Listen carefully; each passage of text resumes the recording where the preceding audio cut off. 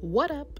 Today I'm gonna show you how I made these sweet potato cheesecake bites. Okay, let's get into it. So first, I use honey cinnamon graham crackers. I use a couple bags, and I put in so I grounded those up, and I melted like a fourth of butter, like one fourth of butter, and I put that in here because we're trying to get this to a wet sand consistency. This is gonna be our crust. Okay, it's gonna be our crust. So once we get that how we need it to be, that wet sand, which, keep stirring, and if you got to add more butter, do that, but we need wet sand. I put it in my little cupcake muffin little holders. I don't know what to call these, but I put them in those, and, just a couple scoops, just enough so we can taste that, okay? Just enough.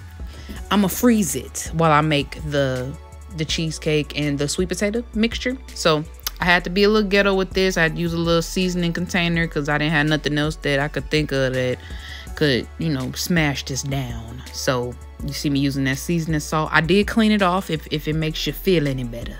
Everything I use is always clean, so it ain't like my stuff tasted like seasoned salt. Okay? So then this is how it looked. And that, like I said, I'm going to freeze it. I froze it for like an hour, I'll say. This was a stick and a half of cream cheese. Then I added in a 1/4 cup of sour cream. And, give it a little mix because we want everything. We want it still to taste like a cheesecake. So I made it like I do my normal cheesecake, but I could have took away some ingredients. I'm not going to lie.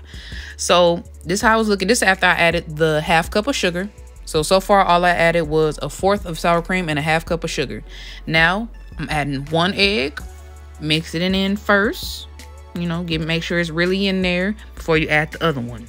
I like to add mine individually, not together.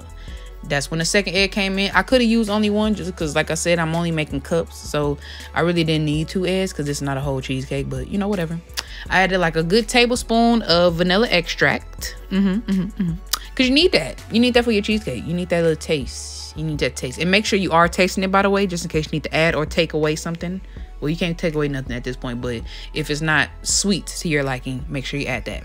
Now, I boiled my sweet potatoes. It was like two big ones. I boiled them until they were like mashed potato, till they were tender. Boiled them till they're tender. I added a 1/4 of evaporated milk, a 1/4 of butter.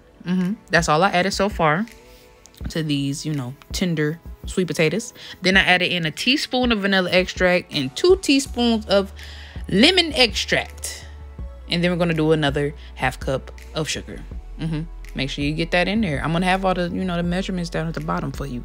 Then I added in, I'll say like maybe a 1/2 cup of heavy cream. I eyeballed it, but I'm going to say maybe a 1/2 cup. You could go less if you want to. Then I added in some cinnamon, also eyeballed. I just made sure I had enough in there because, like I always say, taste as you go, because I definitely tasted mine. I know how to eyeball my seasonings. That's why I never really have a seasoning measurement for you, but eyeball it, but don't do too much, okay? Now, this is when we are assembling. We're going to assemble. Cheesecake first. Put them in the cups first. Make sure you put enough, but not too much, okay? You don't want to overdo it because you still got to put your sweet potato on top like so. This is just how I did mine. I wasn't really following no specific recipe. I just, improvised because I wanted to do a whole one, but I had to improvise with some cups. So it was still good, and this is a staple now. I was doing a spoon at first because I completely forgot about I was about to call this a Q-tip, the toothpick thing. But you see, I got it. We got to make our swirly swirls, okay? I want to make it swirl so you know that it ain't just a sweet potato or just a cheesecake. I want you to be able to see both and know that it is both, okay?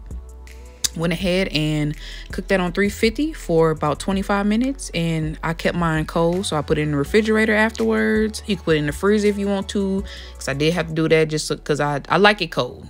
If you want it warmed up, you could do that, but it's good cold, y'all. It is so good. Sweet potato cheesecake bites.